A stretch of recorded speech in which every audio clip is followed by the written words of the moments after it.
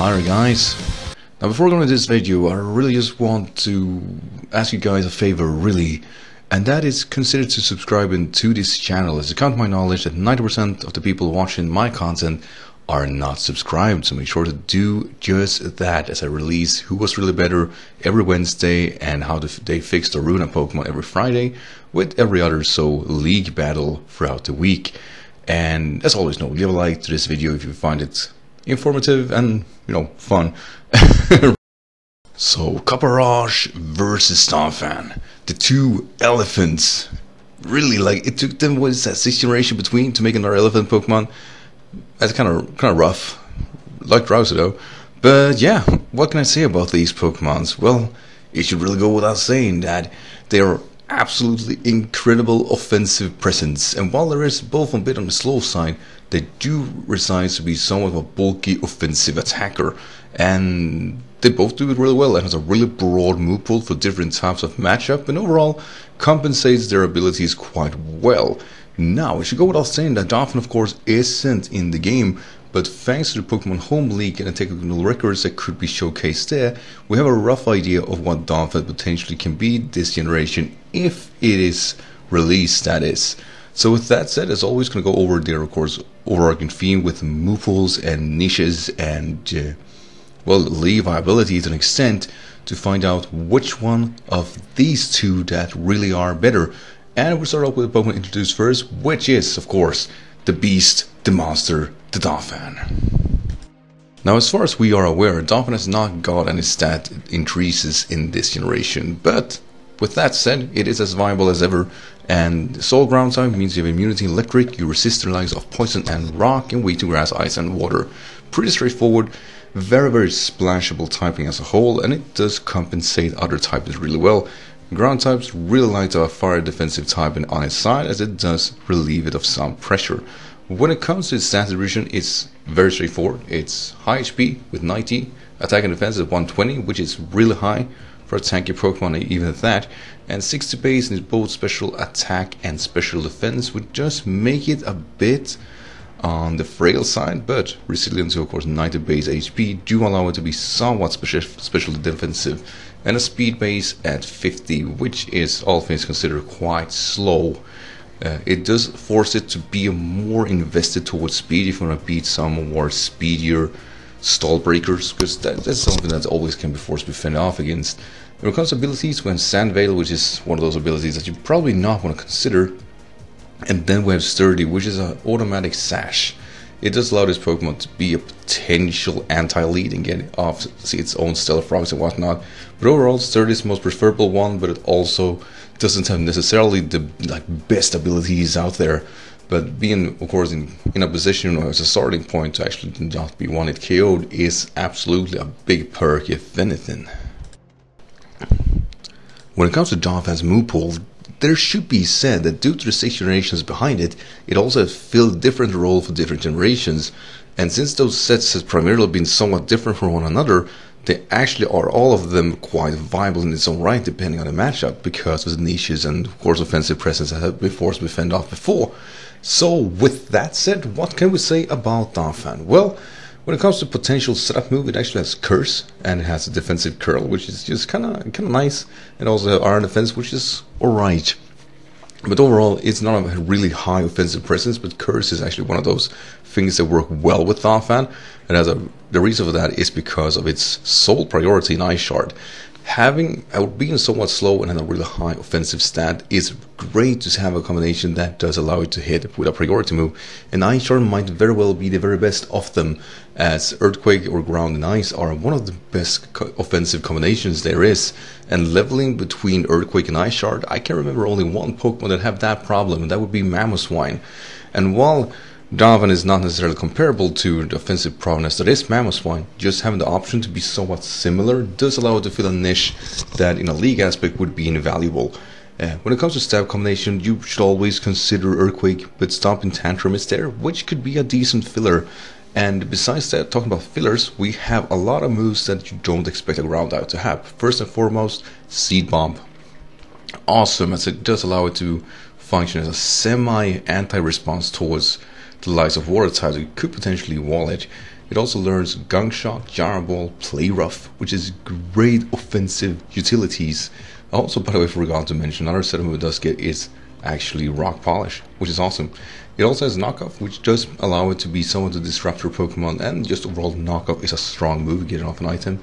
And it's even stronger this generation now that the C moves and Mega Stones are not in the game, which means you're gonna knock off something, right, aren't you? Two other niches that actually might have been more viable for it before was Bounce and Head Smash. Head Smash is still somewhat viable, but you know, Stone Edge is of course without recall, and that's always something to consider. And Bounce really was great because of, well, you really knocked out a grass type properly with that one, as you know, it's a fair niche to fill. And this generation, as long as I'm aware of, if we could capitalize on Bounce and boost this Pokemon speed in the Dynamax meta, that would be kinda cool. I would love that. But besides that, we have two roles this Pokemon has done. One from the Generation 6 that's somewhat viable still, and probably the other set is something that had defined Donphan, as that role in itself is very, very rare. And that role is actually the Stealth-Rock Rapid Spinner set. And it's pretty straightforward. There's a Pokemon that can set up Hazard and get rid of them. There are very few Pokemon that can do this. We talk about the likes of Glidol, Sandslash, both a Alolan form and a regular one. And there might actually be a few more, but Donphan is absolutely one of the defining features of that set because it is a good utility. It does allow a few spots to open up in the team as it fills two roles all of a sudden. And the Generation 6 set that has been somewhat interesting has been the Assault-Vest variant.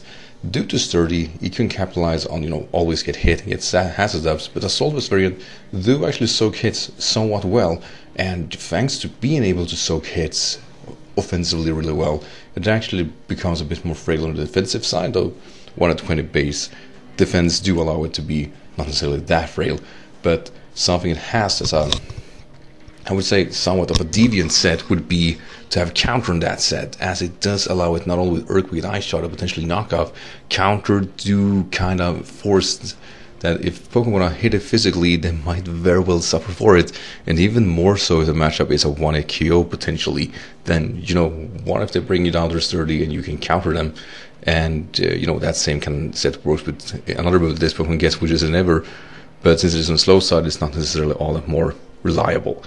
But yeah, that's pretty much Donphan. But we have one more thing to cover. Because Donphan has, as far as we are aware, some technical records that actually make it somewhat interesting. First and foremost, it got Encore. It's a niche supportive move, but really think about this. An Encore means that any other defensive Pokemon could potentially be abused here.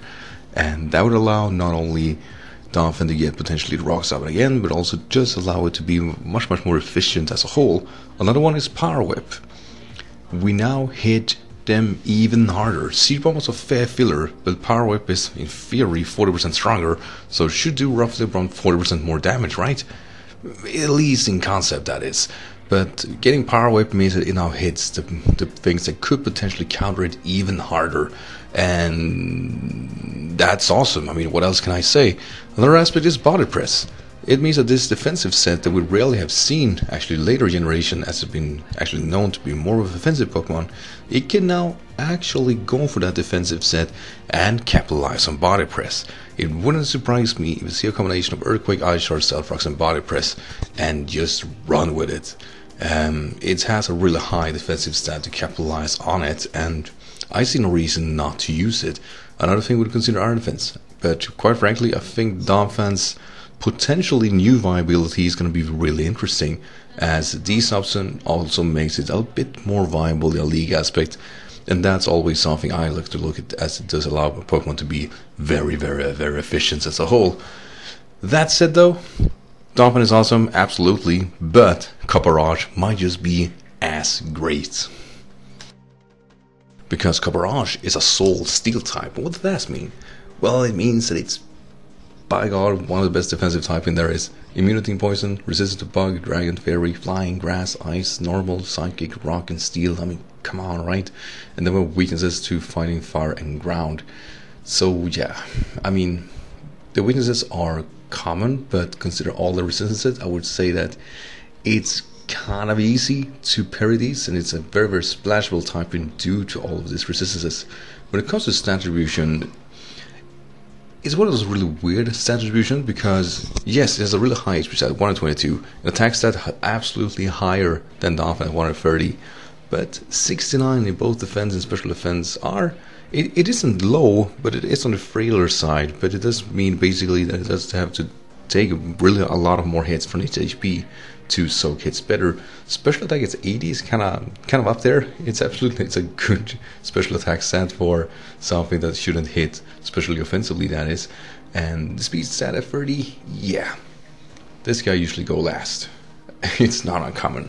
And when it comes to its abilities, we both have heavy metal and sheer force. Heavy metal is good for it because in that aspect that this is actually a bit of a chunky Pokemon. It's actually heavy.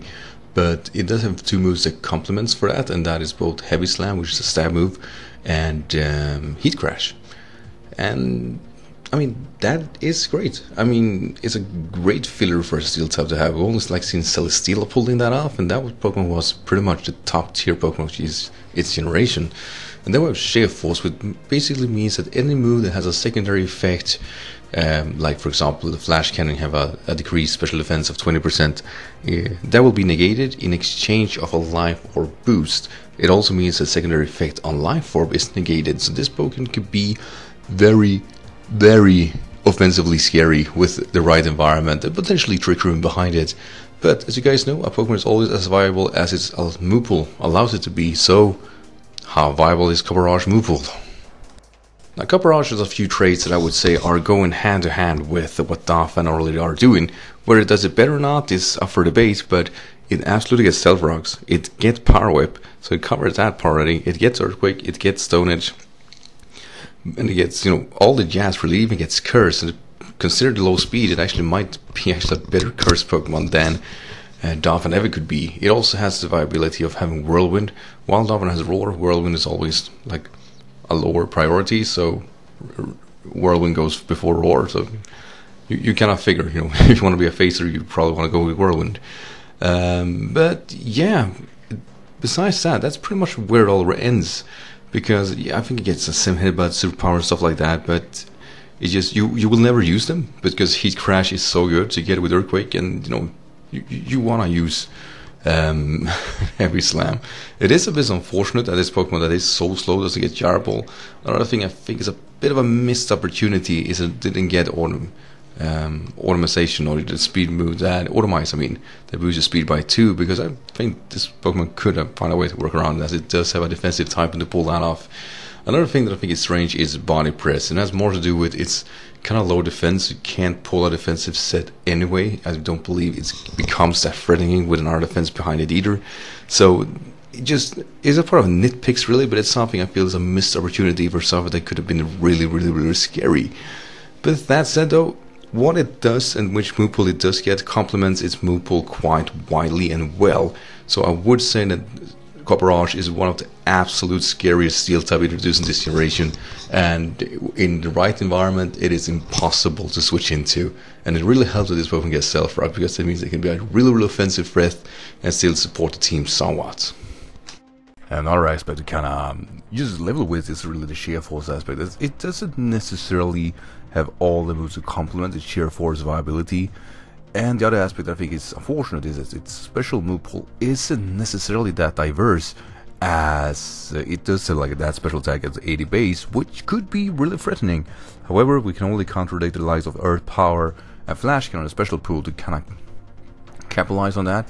And of course, should go without saying, really, sheer force boosted moves that it has on its physical side are likes of Rock Slide, Iron Head, which definitely is your main stab if anything, and Play Rough. So most, if not all the time, Heavy Metal is going to be more preferred, even though it does allow Low Kick to just say goodbye to you straight off the bat. But it does allow moves like Heavy Slam and Heat Crash to really do that really, really high damage output. And while Sheer Force is nice, it really isn't that viable option due to most of the moves it does get are always weaker theoretically due to Heavy Metal allowing it to hurt that much harder. Unfortunately, so Sheer Force underutilizes this Pokemon that could be phenomenal both as a special attacker and a physical attack with Sheer Force in mind, but it just lacks that small edge, but it still is a viable option. But Heavy Metal is where you want to go at, and that's why it's one of the scariest Pokemon in this current meta, because Well, really, there aren't really that many matchups now, is it? So for me, this matchup is kind of the weird side, because we don't have Donphan. You know, it's theoretical whether or not how viable that Pokemon in theory could be. But its diverse niches that has already been defined in generations before it do allow us to at least think that it's going to fill similar roles now with potentially broader move pools, so it's quite diverse. Copperajah, however, you know, if you go comparing like physical viability and even special move, Copperajah is out there. Like, it is absolutely stronger than Donphan, and in theory it is actually especially defensively better because of its higher HP and, you know, higher special defense. However, it has a lower defense, and it's such a significant lower defense that there are arguments being made that Donphan is defensively better, mainly because of Sturdy, because of Rapid Spin and Stealth Frogs to capitalize other moves, and it also means that while Copperajah has a few viable sets, there even are unborn with that is a semi-wall breaker together with Stealth Frogs or being a Tricker and Sweeper. But those are the defined roles and really aren't deviating so much from that, while Donphan has a lot more to offer a team as a whole. While I do expect both Pokemon to be in RU in the future if Donphan gets introduced, mainly because the meta might not actually allow them both to function properly, I do believe Donphan has the edge over having a lot more niches and roles to fill in a team. Maybe not in a Smogon environment, but definitely looking at the likes of something in a draft league, this is where I think it stands out. Mainly because of the combination of Earthquake and Ice Shard do allow it to be offensively scary against no matter what. There are so many few switch-ins, and the knockoff aspect. Like, I have a Copperajah at knockoff, we might have a different dialogue because of the filler moves it kinda solves. But Donphan, I think, just is a bit more on the flexible side, and like I said there, you know, having moves to deal with its absolute checks, such as this time Power Whip and knockoff, always gonna be mentioned, is making this Pokemon just in a different ball game. And when it comes to splashable and filling roles, Donphan's viability and flexibility has to be considered better here. While I think Copperajah is phenomenal and one of the best inclusion of a steel type in quite some time, actually, I can't negate Donphan's flexibility and overall customization that really benefits also well in a draft league environment. Copperajah has a few moves behind to really make that big splash. Even though it is threatening, it is absolutely more manageable than a Donphan that could just deviate from its custom sets. So, with that said, I really hope you guys enjoyed, of course, this episode. And as always, make sure to say what you guys think about these two, as you know, they are phenomenal in their own rights. And with that said, join us next week for this matchup.